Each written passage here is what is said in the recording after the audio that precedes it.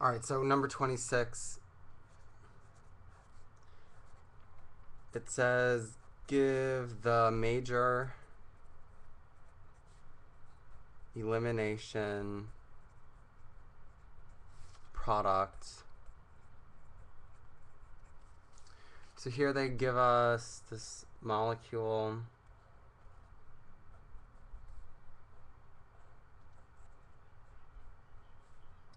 And they're treating it with sodium hydroxide and heat. The name of this product is 1S, 2S, 1 iodo, 2 methyl cyclohexane.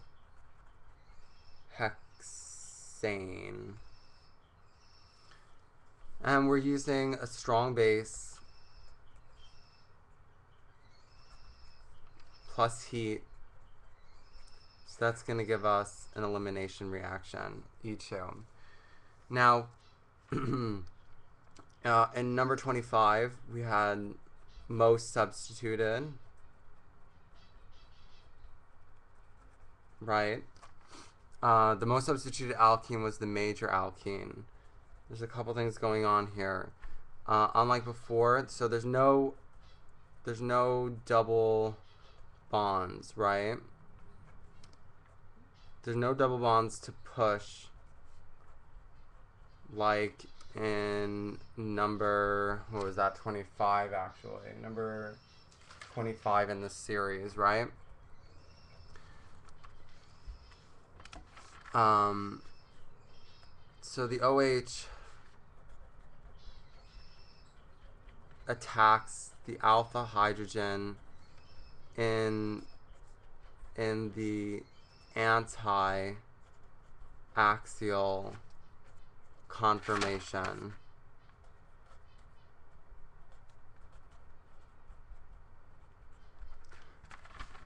There's also, and I'll get to this, there's also slow minor products are formed through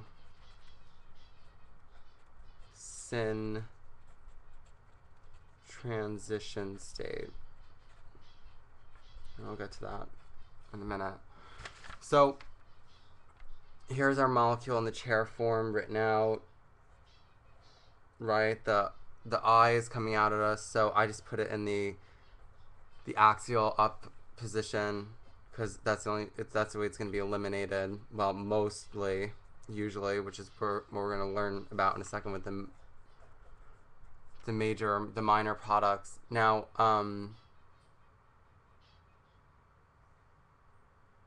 here, now before, if there was like a double bond somewhere, here, where's number 25?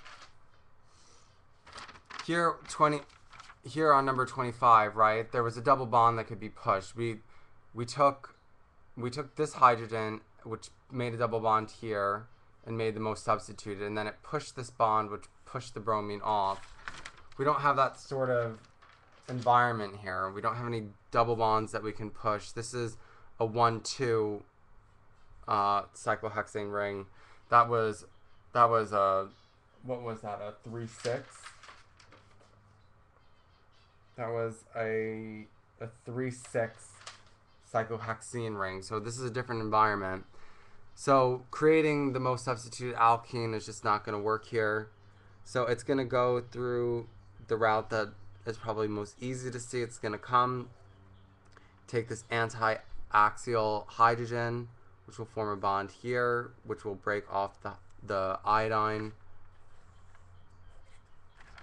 And it's going to come down here, and we're going to get our major product.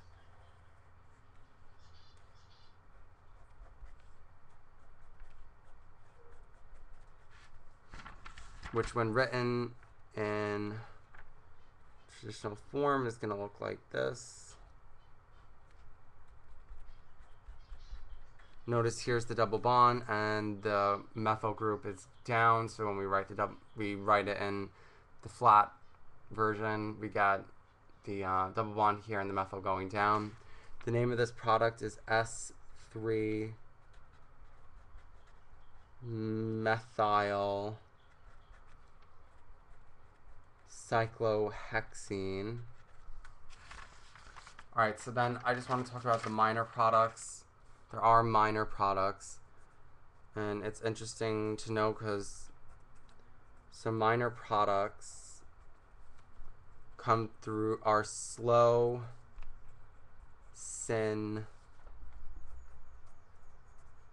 transition state. Alright, so what we need to know here is that anti-conformation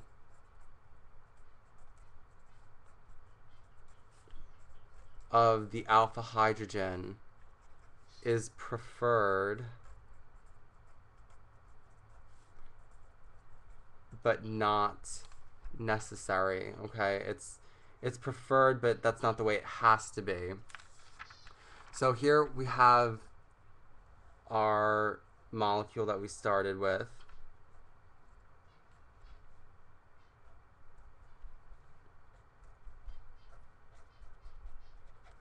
Now that can undergo a ring flip.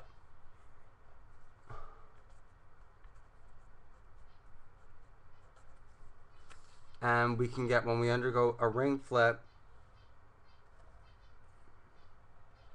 this was iodine axial up, so it's going then it's with a ring flip it's going to become equatorial up, and CH3 it was equatorial down, so with the ring flip it's going to become no, this was axial down, so with a ring flip it's going to become equatorial down.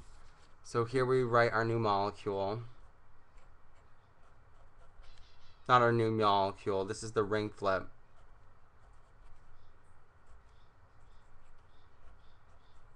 Alright, so this iodine is not axial, but it is possible, it's just not preferable, for the hydroxyl group to come up, and it can go, well, I wrote this, let's make this path A.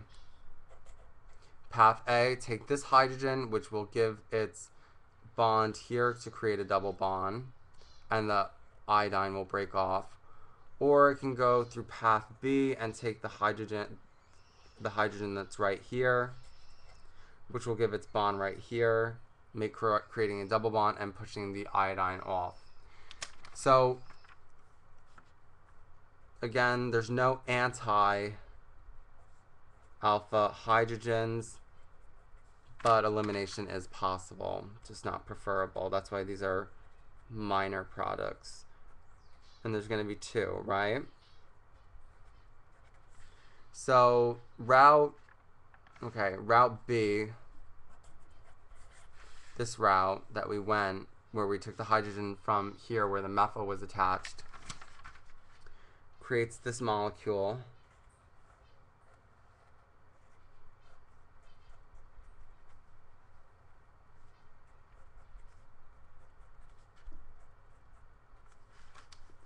And it's more substituted, right? The alkene. More substituted alkene.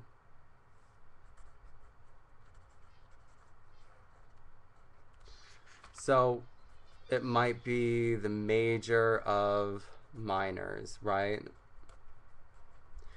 This alkene right here is 1, 2, 3 times substituted. Path A, which was this path, created this product.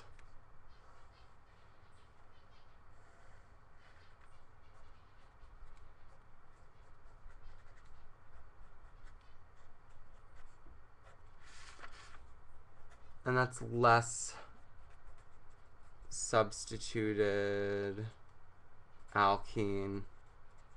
So it might be the minor of minors. That's just kind of a theory, but I think it makes sense.